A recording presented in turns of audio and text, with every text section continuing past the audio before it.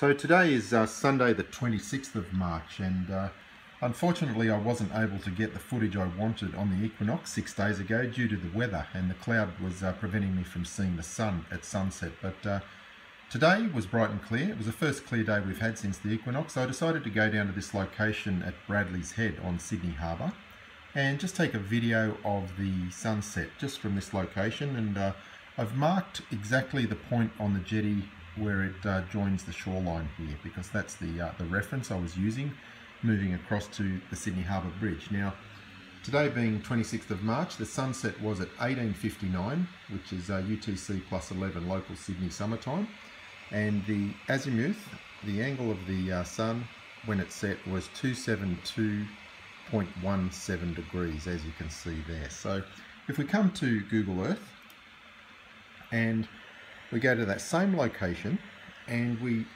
draw a line 272.17 degrees right to the harbour bridge, you'll see it's 1.73 nautical miles. Now I'll come back to that in a moment, but if we just zoom out, you'll see there's the location, obviously in Australia. And if we zoom back in and look specifically at the harbour bridge, you'll see that where that 272.17 degrees intersects the harbour bridge, the midpoint is about there. So it's just to the right of the midpoint as we're looking at it, and you'll see that quite clearly in the video as we're going. Now, I've used a couple of drones. I've got my little Mavic Pro, which has got some fantastic footage today, and one of my DJI Inspires as well. I've got two of them there, as you can see.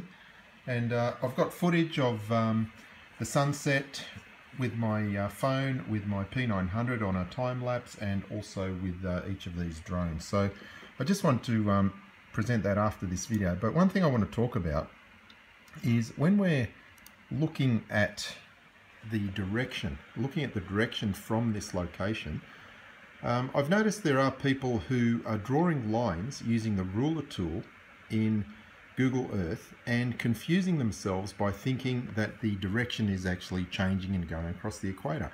That's because the ruler tool is drawing a great circle line, and the directions on a great circle line are actually changing. So it's quite irrelevant what the direction is on a great circle line, this yellow line here. It's quite irrelevant what the direction is anywhere but the starting point. What we need to do to understand the sun angle correctly is actually draw a line that is straight in 3 dimensions, because a great circle line is curved in the z-axis. It curves around the Earth, and the sun is not physically on the Earth over here somewhere near the equator.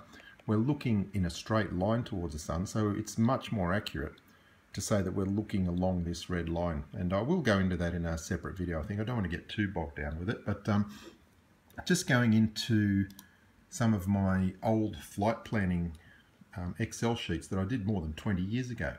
What I've actually done two of them here, and the first one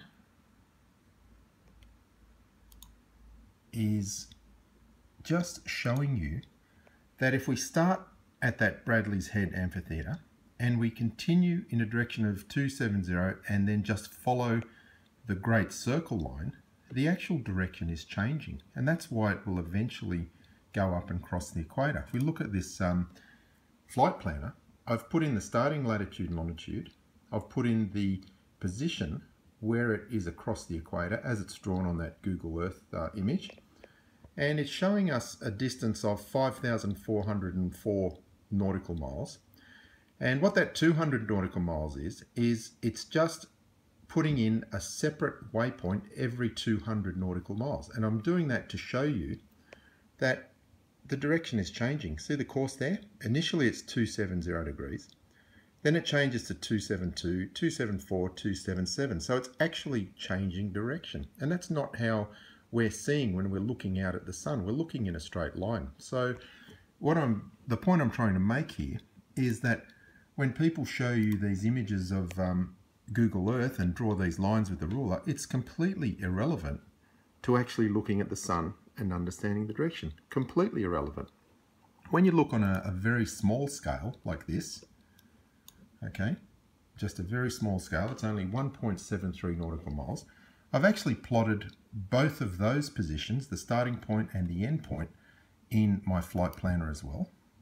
And over a very short distance, you'll see there's the lat and longs.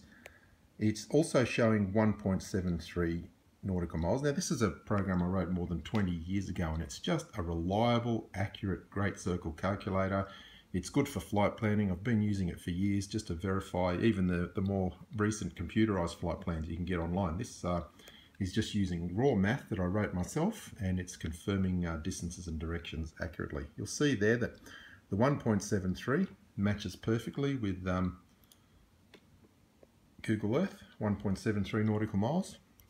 But the important thing here is that if we put a waypoint every 0.2 nautical miles over that short distance, the course is not changing. It's 272 degrees for that whole 1.73 miles. So it is actually accurate to say that we are looking at this correct direction when we measure it on Google Earth over such a short distance. And I will go into that a bit more. I didn't want to get too bogged down with it on this video, but hopefully that will explain why we can rely on these distances and these directions that we're looking at.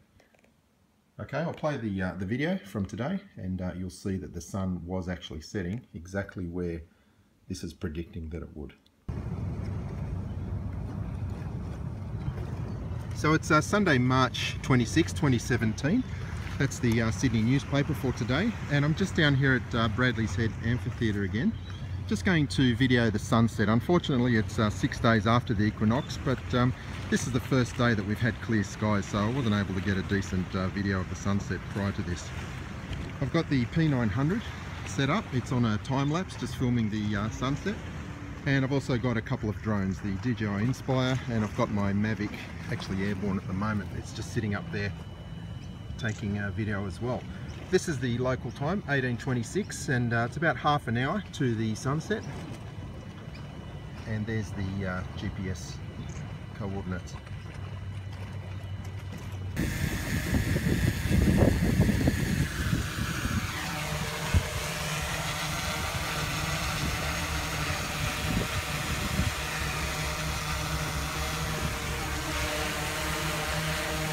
There's the P900 set up, looking across at the Sydney Harbour Bridge, and there's my two drones flying.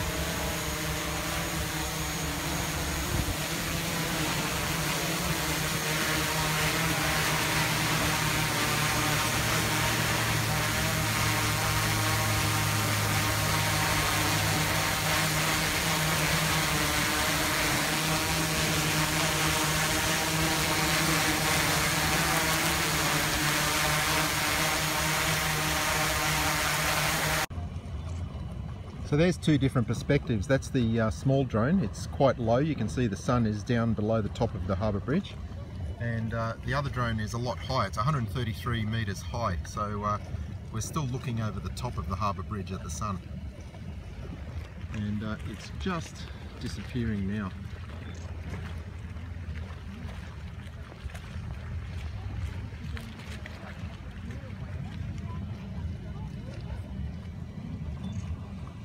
Looks like the little drone's getting some great footage.